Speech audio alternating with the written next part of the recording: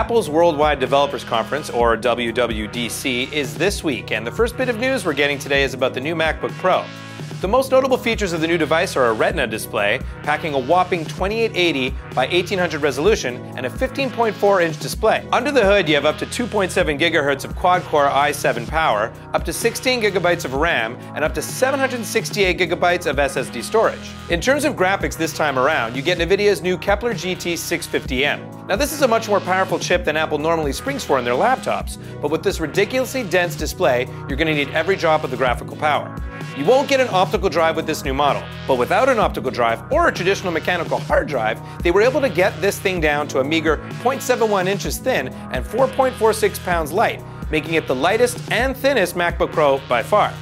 Lastly, USB 3 support as well as 2 Thunderbolt ports means better connectivity for your laptop. Prices start at nearly $2,200 for the Retina display version, and it starts shipping today. Stay tuned for more WWDC updates here at AskMen.